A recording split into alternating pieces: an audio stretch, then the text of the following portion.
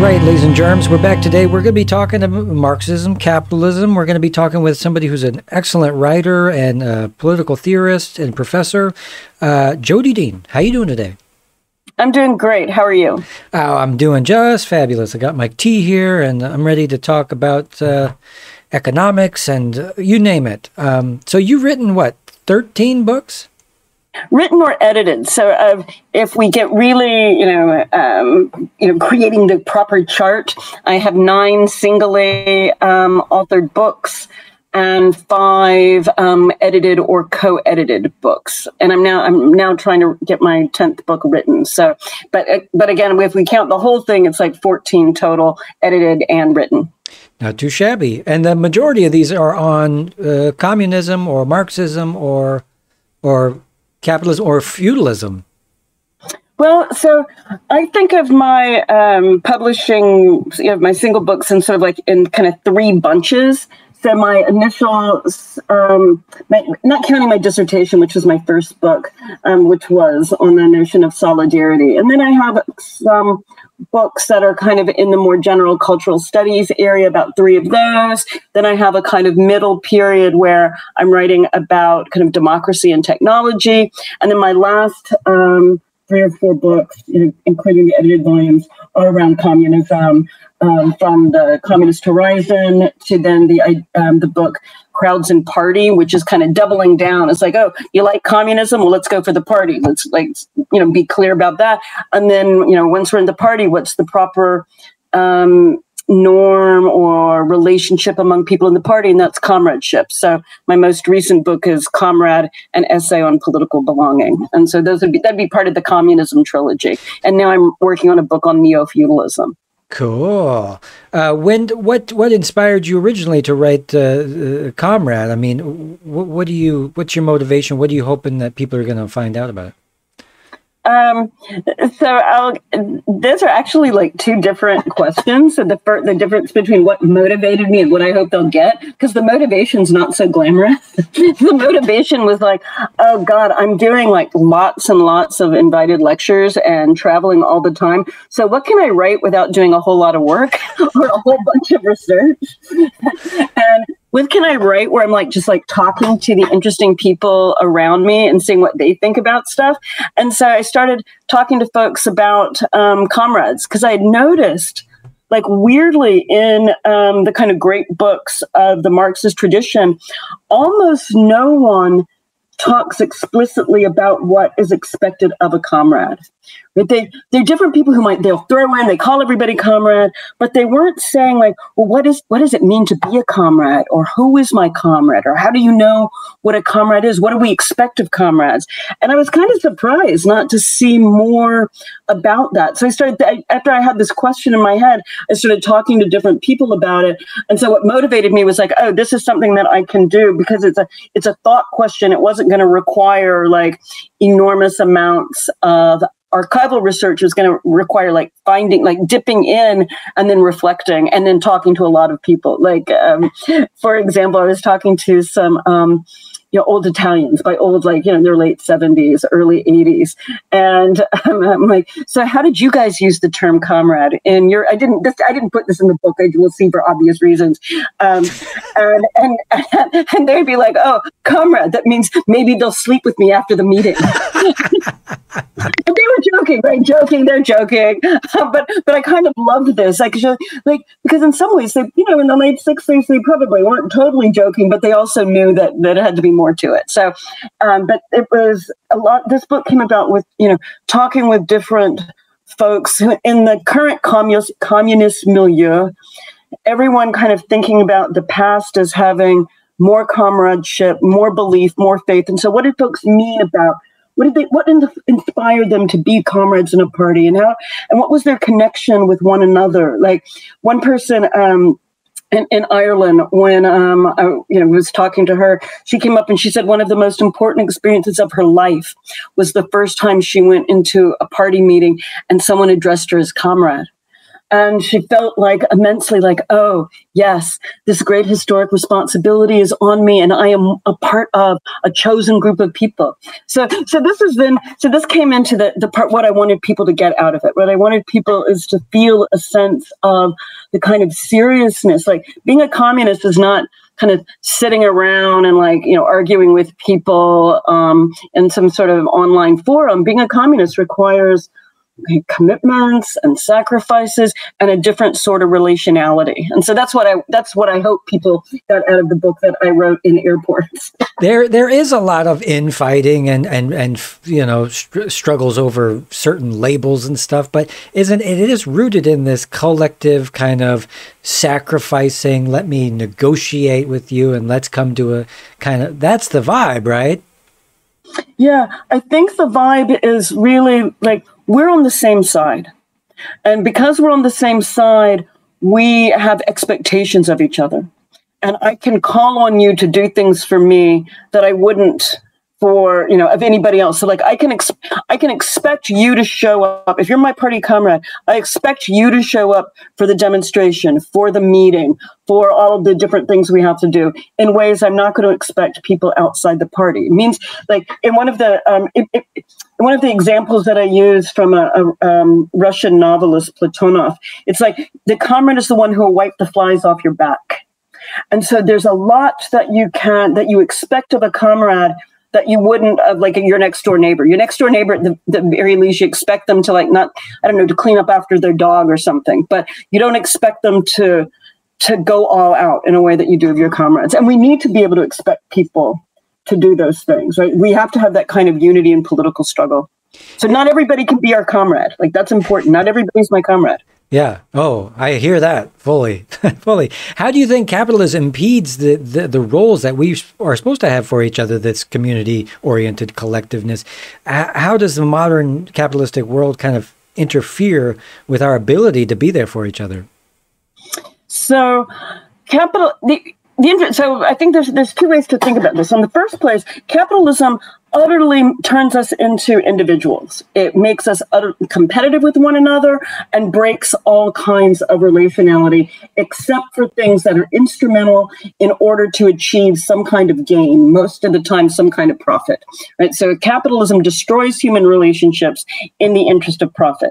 On the other hand, it depends on the very kinds of relationships that it undermines. So, for example, capitalism depends on people making food and doing laundry, right?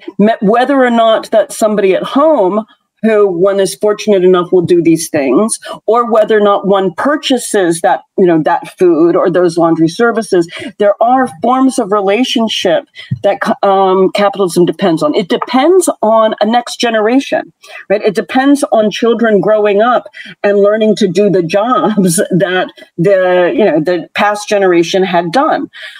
So capitalism depends on relationships, but it always undermines them. And that's one of the tensions or kind of contradictions of capitalism. Comradeship is a relationship of struggle, right? A relationship when we're on one side against those other people, right? It's a part of a relationship of struggle that capitalist conditions generate, right? We have to fight. And we have to know, what the people on our side, that we can rely on them. We have to fight to essentially, overcome these capitalist conditions, destroy these capitalist conditions, or at least, at the very least, sort of secure some kind of benefit under these conditions. Let's say if we're in a union or something like that. Yeah. Now, is there a border where individuality obviously has its benefits, but also collectiveness also is something that you and I both agree that's pretty important. So where's the border? When can we express ourselves to be individual, and when should we, be a team player? I love that question. I'm not sure I've got a super kind of principled or... Tell me something. Yeah. I wish I had a formula, MC squared or something. Yeah. Okay. Right? But really it's going to be, I think we have to recognize the situation. So if the situation is one where we're under attack, that's not a good time for your comrade to say something like, you know, the way you put that yesterday really irritated me. Right, that's just really bad timing. So, and I think that actually, I guess the formula is for comrades. I mean, basically, I'm always thinking about communist comrades in a communist party, right? Not military comrades or, you know, schoolmates or something, but for communist comrades, our eye is always got to be on revolution, and so. With that, when we have to think about everything that we're doing in light of revolution, so in light of our organizing, in light of organizing this event or that event, in light of the demonstration, in light of reaching the people. And sometimes we will need to put aside our own fears, hopes, dreams, desires, whatever, for the sake of the struggle. That's why we're doing this. Other times we need to mention to other people, our comrades, look, my fear here is important for all of us to think about because my fear is that, I don't know, those cannons in front of us are loaded. And so we got to move around. But you got to know the difference. And I think that you got to know when what you're bringing up matters. And part of that's a matter of discipline, it's a matter of learning, and it's a matter of kind of commitment to the final goals of the struggle. And obviously we can re-individualize after we've got our goal of a, you know, communist techno-utopia of some kind. Then we can start saying, well, I want to wear this shirt today. I'll stand out, or, you know, we can maybe think about, but as you're saying, right, at this moment, we've got a long way to go. Also, but it doesn't even have to be quite that hardcore, right? Like, I don't know, like before I go to bed, I'm not at a rally. Before I go to bed, I'm gonna, I don't know, like, you know, look at Barbie memes, right? That may not be particularly communist of me, but hey, I'm about to go to sleep. This is not, like, I feel like comradeship is about, like, dictating people's individual lives for the sake of dictating them. I think it's about connecting people in struggle against capitalism and for the creation of an emancipatory egalitarian society. So it's not like it doesn't make sense for communists to say, eat this, don't eat this, unless, of course, you're on a long march and you're having to, you know, ration the food. So sometimes there's a little bit of moralism and perfectionism on the contemporary left that's like utterly unnecessary. Like I hate the way people are always policing folks' cultural choices. Like, why? That doesn't really matter. That's not part of the discipline that you need to be a comrade. Isn't that the one thing that's totally subjective, that we can actually just give each other a pass? Well, he listens to heavy metal, so fuck that guy. Like, no, come on. Totally. Let's give him a pass. Like, maybe I just think this though because I have really bad taste in music. Like I'm just the worst. Like the poppier and schlockier, the better. Right. I am guilty of the same, but still. That's not the time and the place to, you know, you got to pick your battles ultimately with your comrades. 100%. Well, it's extra hard for people like me who I'm vegan, but I'm also for, you know, black emancipation, and I'm for gay emancipation. I'm for everybody. As long as you're suffering, I got a heart bleeding for you. But a lot of those groups don't even get along, and they want to exclude each other. And where do you see that playing do you see that in, you know, leftist communities? Yeah, I think that's an important and a hard consideration. So let's start with what you were saying. What you articulated a principle that Marx and Engels mention in the Communist Manifesto, which is communists are everywhere on the side of the oppressed. And I think that's a really important beginning point. That doesn't mean that we have to tell everybody who's oppressed, hey, you guys need to get along with each other, right? That's not what the thing is like we're supposed to preach. Now, we want to recruit people. And by that, when we recruit people, we would try to say like, hey, don't we see how these struggles actually fit together? That what holds you back is actually what holds me back, right? Or what holds back Black women is actually the same set of constraints that hold back white men white working class men, right, that hold back people who are, sexual minorities, that hold back immigrants, that in fact, it's a capitalist system that's trying to say that a small group, because they own things, get to determine what everybody gets. They get to determine how much we work. They get to determine where we live, where we're educated, whether or not we get health care. Like, that's ridiculous. Right. And so I think that part of our responsibility isn't like dictating to oppressed people, you should think this way. It's actually helping everyone understand how our struggles actually are different fronts in the same struggle. Mm-hmm. Yeah, and in that sense, it seems like you would take something like Marxism or communism.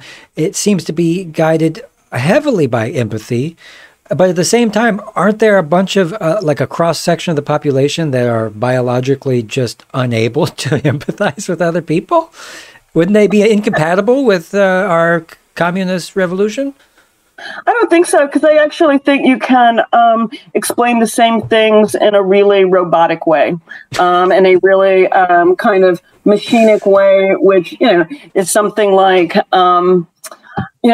working, more than 8 hours a day, more than 4 days. I'm going to go now with 4-day week. That is wrong for everyone. It makes you tired. It makes this person tired. It makes it dangerous for pilots and air traffic controllers and nurses. None of us think that having, sleepy pilots and exhausted air traffic controllers and nurses is good for us. And so you may not personally care about them. That's all right. But you can recognize, even with all of your, sort of non-empathetic ways, that just practically speaking, that's a bad idea. So I think that empathy is good, but that's only one way, one access point. We can use good old-fashioned reasons. Logic for those that need it, and the rest, you just need to get the cart moving, and everybody will just jump on it once it's rolling. The majority, I think, the majority of the people just fall in line with whatever the thing is. So you just have to get some percentage of the people doing it, and then the rest will come. I actually think there's Brecht has a line in a poem where something like communism is the most obvious thing in the world. It's the easiest thing, the simplest thing.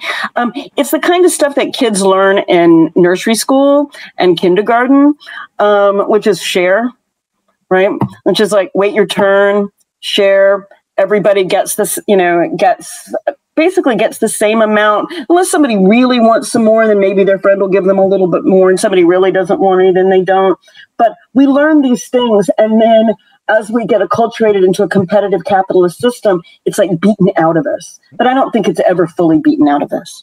No, there's a sensitivity. Maybe it's beaten out of Elon Musk, but maybe just. Well, they put rich people in an MRI, and they found that and they showed them pictures of starving children, and the whole part of their brain didn't light up that would usually light up that would signify that they had some impact on them. So there's that.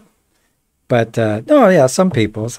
But you also written articles about digital media and how that is shaping politics and society. So what's your take on this? And what's your take? Are we losing democracy? What's happening? So I have a theory that we can use with the heading communicative capitalism. And the basic idea is that with the rise of personal communications media, that democracy and capitalism merged in a particular kind of way. So that, and we can think about this in an analogy with Marx's discussion in Capital. Marx in Capital talks about use value and exchange value. And so the use value of an item, let's say the use value of a broom is like, oh, I can sweep with it. And its exchange value would be how much it cost, or, it's going to be the equivalent of $3. And then, lipstick will also be $3. And so the exchange value of these things is the same, right? What you can get for it. Under communicative capitalism, what's happened to our language, our speech, our communicative utterances is that they've lost their use value and only have exchange value. so that their meaning doesn't really matter. What matters is how they circulate. So does somebody like something? Do they share it? Do they forward it? Do they what do they call it now? Retweet it or re-exit? I don't know the words for that.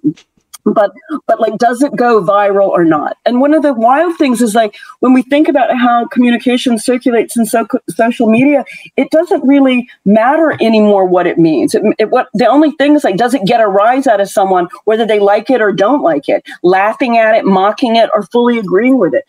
The only thing that's really mattering is the response, not the content. So under communicative capitalism, we've got a real change in how communication works, how it's functioning for us. This is really hard if you think that or challenging if you think that democracy requires giving reasons. If you think democracy gives reasons, then this communicative capitalism means that democracy is actually really not possible anymore, because people aren't giving reasons. They're just trying to get hits, feed the daily outrage, gain popularity, gain mind share. And one of the interesting things that's been going on is that, let me step back. And one other thing that happens with this is that means the difference between a truth and a lie doesn't matter anymore. Like, lies can circulate as easily, maybe even more easily than truths can. And you can always do this sort of reflexive move, like, oh, well, you say it's a lie. Here's the truth, but then I'm going to counter this truth by questioning that. And you keep reflexively questioning over and over again. And those things circulate over and over again, so that any kind of basis of any kind of basis that you might have thought democracy would have in giving reasons, in some kind of truth, in some kind of rationality, completely goes away. So the basic idea is that the conditions of possibility for democracy are utterly eroded under communicative capitalism. Now, then what happens next? That's another question. But that's the kind of general thesis, is that communicative capitalism makes the shared sense of meaning and truth necessary for a democracy impossible. So you're sort of saying that the simplicity and the malleability of humans makes it that democracy was never really going to work, because we're obviously simple enough to want to pick up a tabloid rather than to know what's in a scientific study. I don't know if I would be quite so negative. I think we can say that democracy is not a conversation of everyone. Right, an ideal democracy, that assemblies could make sense. So small groups, like the philosopher Jean-Jacques Rousseau thought that democracy was only going to work in Corsica, which is sort of weird. He sets up his theory of the social contract. He's like, oh yeah, here's the idea, but it's only going to work in Corsica. But the thought was that, but it wasn't. He did not have a deliberative idea. He did think that people would have to reflect. And that they would reflect in a way, though, that was anchored in, particularly things being true and particular understanding of reason and that kind of stuff. So I think that we can't have something like fully mass democracy if we understand that as meaning a conversation of everyone. I think that we can have things like assemblies, and maybe like a jury. A jury can be a pretty democratic institution, but it's a really super constrained discussion, right? The rules are always set and the evidence is always set. So I'm not going to dismiss everything, but I think the conditions where everything is constantly, where there's never any certainty possible and everything is constantly undermined, actually undermine the possibility of democracy. Yeah. Well, it has evolved. I think the Greeks also said, it's this idea we have, but then most of the time they go up there and just be using rhetoric on each other to try to convince each other, not actually. Your democracy is only as good as an educated populace, and if they want to, eat junk food and watch trash sports, and I don't know how it's going to last. It's interesting to think. Can't we? I mean, if I wanted to, here's the weird thing in I want to defend the people, but criticize democracy.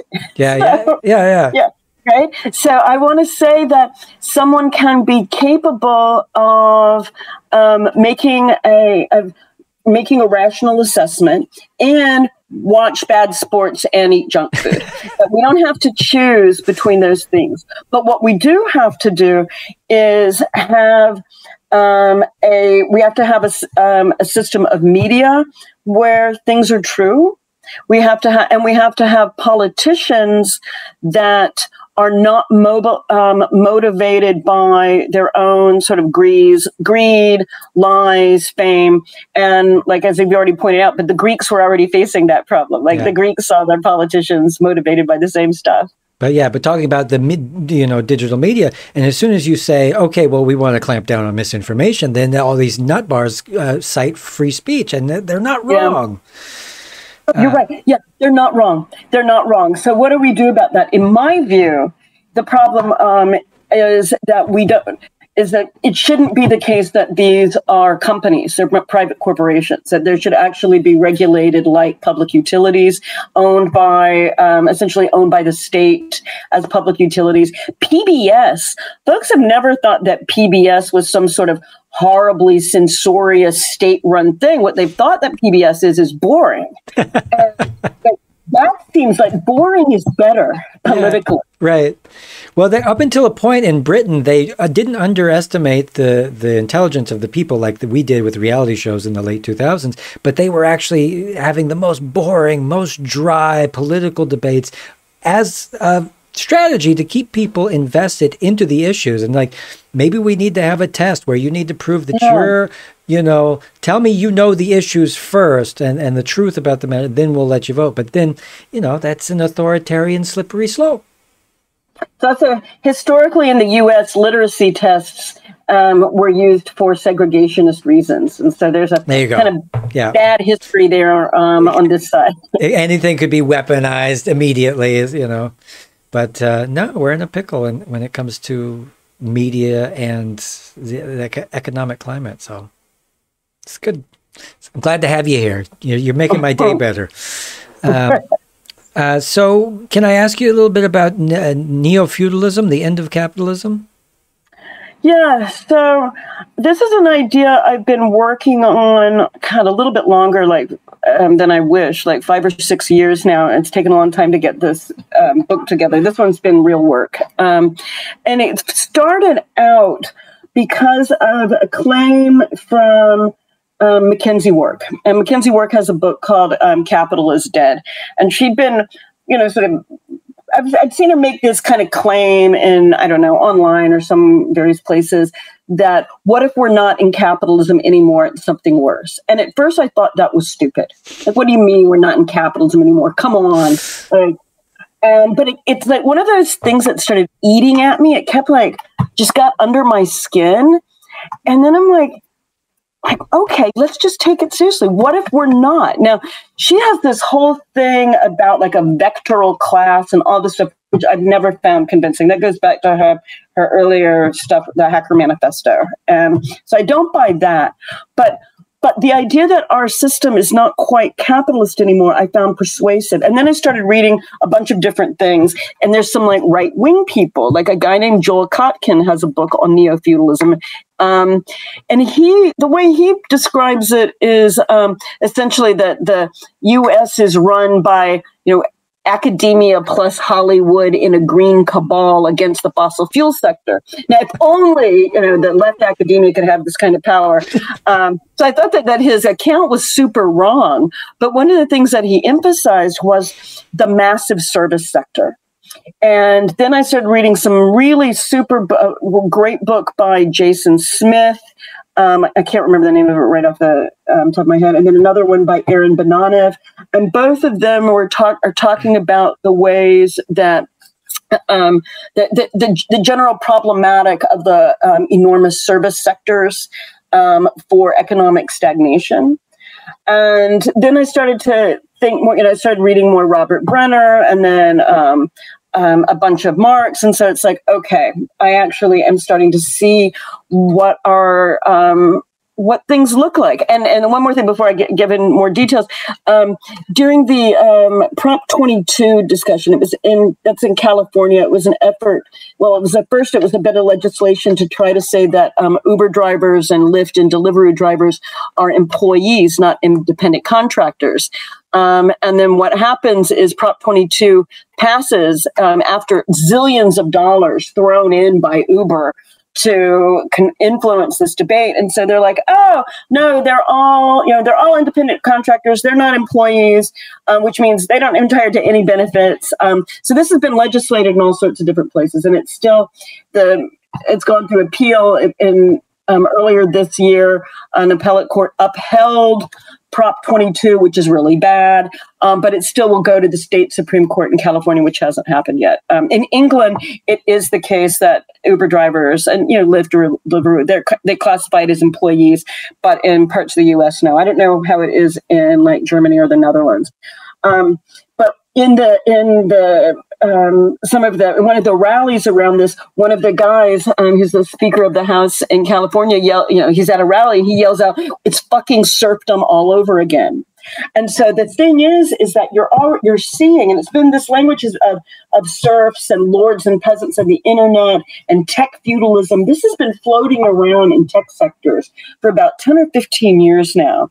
But what I'm trying to do is to say these things are fitting together. It's part of one new formation of capital that is not able to make money anymore via production. So the delinking of capital accumulation and production, and instead a kind of predatory political plundering approach to accumulation. This plus a large scale service sector, plus this kind of general hinterlandization where you've got like some winter cities surrounded by all sorts of kind of awful like strip malls and call centers and warehouses and like decline and sort of depopulation, declining schools, lack of hospitals, all of this stuff happening.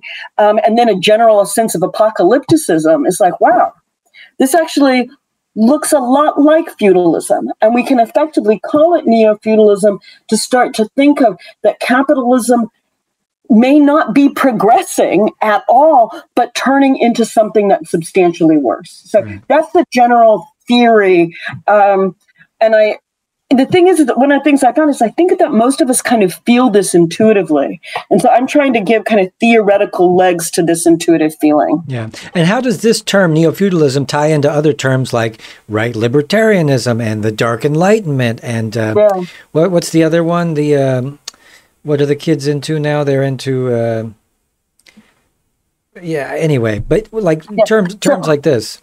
Yeah, I would say that the Dark Enlightenment folks would be a ideological expression of the apocalypticism and catastrophism of neo-feudalism. So there would be one thread of this or one sector of this, one component of this. So you combine them as like an ideological dimension of larger sort of structures of decline and plunder and political inequality. That'd be one version.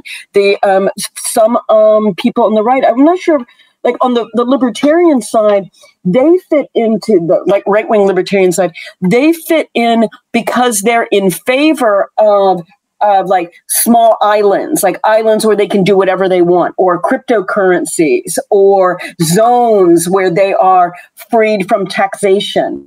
Right? There's a really interesting book by Quinn Slobodian called Cracked Up Capitalism, where he talks about he says there's like 5,000 different zones in the world, which is where states have carved out of themselves areas where their laws don't apply. That's really weird, right? Typically, we think of state power as wanting to expand itself, but there's been this phenomenon of state power retrenching or turning in and carving gaps out of itself in order to provide free zones for capital. Libertarians love this, and he talks about all these various libertarians. some of whom are like, it's like Milton Friedman, Milton Friedman's son, Milton Friedman's grandson, some of whom who play kind of feudal society for creative anachronism, crazy games. Like they're real whack jobs. But they have it's a kind of libertarian view where feudalism for them actually represents something positive because they're so anti-large state. I was just listening to the podcast from this group, the Post-Liberal Order, and they're kind of Catholic conservatives. And one of the things that when somebody says as a side, oh, well, I know our audience is in favor of, a more feudal order. And I'm thinking, what? Like, what are you kidding me? But it is kind of what I suspected. So, I would call that a kind of ideological symptom of this phenomenon that has versions in economics and changes in the capitalist economy. And in legally, I didn't even talk about that, like forms of privatized law, privatized jurisprudence, where, in fact, for example, the majority of workers in the United States, this is a little known fact, but it's terrible. The majority of workers in the United States have to sign arbitration agreements when they get a job, meaning that if the employer does something to them, they go first to arbitration. They lose a right to sue them or bring charges against them in court. And under the Supreme Court, within the last 10 years, upheld that, right? Said that, yes, that's right. Employers can require that. That's some dark shit right there. Yeah, it is, right? It's the employer acting like a lord, saying that they get to decide the conditions of justice. State law doesn't. I would think we're already under that libertarian sort of thing. We just need to deregulate just a little bit more, and we'll just about be to that hellhole where, and a lot of them are going to benefit from it. So that's why they're saying, oh yeah, that'll be great. They'll be down there. We'll be up here. Accelerationism was the word I was looking for. Yeah, I think it's interesting.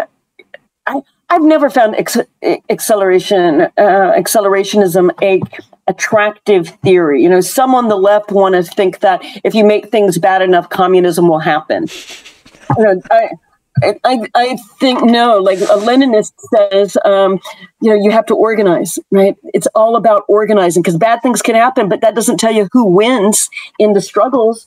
Right? Who wins in the struggles? I actually think, if you're not organized, it's going to be the people with the most guns. Right. Right. If you're really organized, then you can maybe, subvert them, but that's not easy.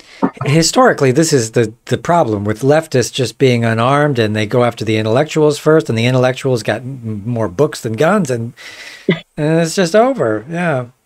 More books than sense. Oh, man. I'm so glad you stopped by today. Look, come back and do this again because it was too much fun, all right? Oh, I really enjoyed it. It was great. Thanks so much. All right. So I just want to give a shout out to Jodi Dean, wonderful human being, professor down there at the Hobart and William Smith Colleges in New York State. You've written 13 books. What's Comrade is the latest one. I think that's 2019, an essay on political belonging. What's the next thing? Can you give us a hint? Yeah, so the one, I had an edited volume come out last year called Organize, Fight, Win. I co-edited that with Charisse Burden-Stelly. It's the writings of Black communist women. It's a super book. It says American Black communist women from roughly 1928 to 1956. And my neo-feudalism book is going to be called Capital's Grave. And it'll be out from Verso within the next year or two. No pressure. No pressure. Fingers crossed. All right. I want to thank Jodi Dean. Look, she'll come back. We'll do it again. Thanks for coming, everybody. We'll see you next time. Bye-bye.